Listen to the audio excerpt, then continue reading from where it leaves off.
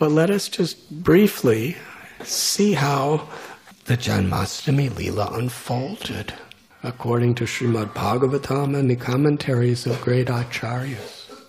It didn't come easy. Krishna could have just come down. But Devaki and Vasudevi, he arranged by his own sweet will for Kamsa to put them in prison. Now, if you're a father and a mother and you're in prison and you know that Kamsa is going to kill your children as soon as they're born, why would you have children? Because they loved them. They loved dearly every one of their children.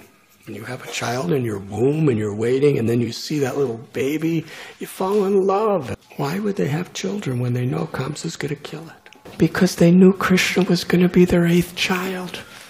So they had to have all these other children just to facilitate Krishna's appearance. They endured so much.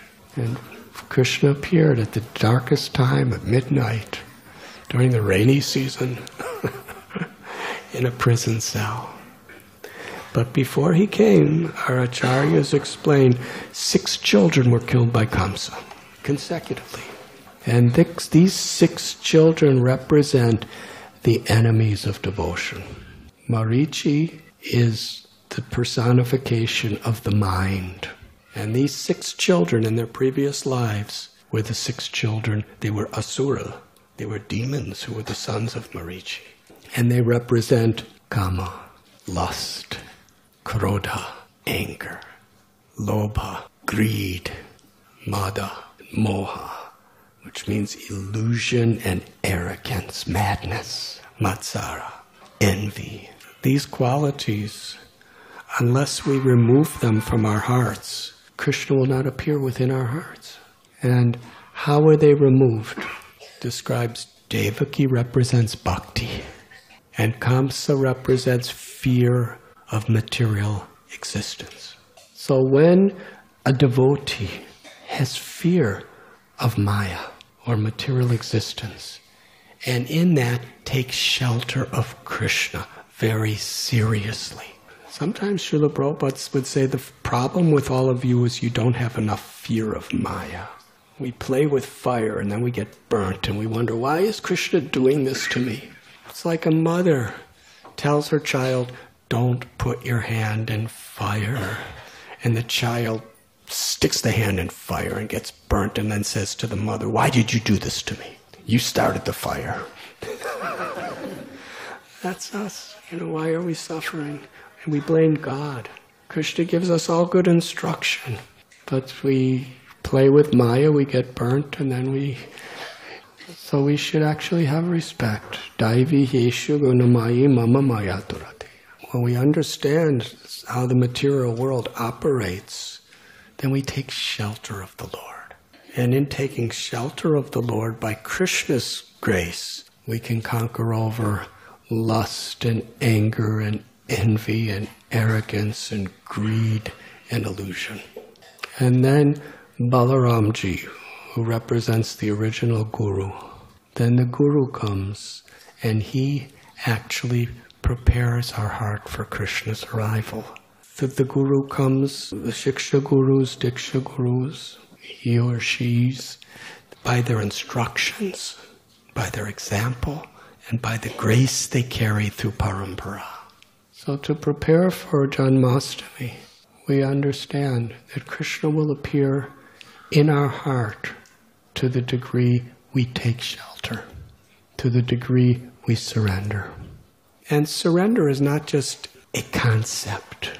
It's an internal intention to put Krishna in the center of my life and to take my own egoistic selfishness out of the center of my life. And then that has to be expressed. The way we act, the way we speak, and especially the way we deal with one another. Krishna tells, Tatra tishtami narada yatra gayanti madbhakta. Wherever my devotees are sincerely together to hear and chant my glories, I will be there. So to prepare for Janmashtami, we want to unite our own hearts as an expression of taking shelter, surrendering, and pleasing Krishna. We unite in our eagerness to hear Harikatha together, in our eagerness to perform Sankirtan together, and in our eagerness to serve together. And one of the greatest services is in sharing with each other the nectar of devotion and in sharing with the world. In Janmastami, when we all come together to share our gratitude for Krishna's appearance within this world, to give this great benediction. And what pleases Krishna most? When we receive Krishna ourselves, when we share with each other, and when we share with the whole world. Srila Prabhupada would say, every single person who comes to our temple is Krishna's special guest and should be treated accordingly. That's how we surrender. That's one of the ways. Prabhupada said, just accept what I've given you with all your heart and share it with others. First we share with each other, and then as a community we share it with all others.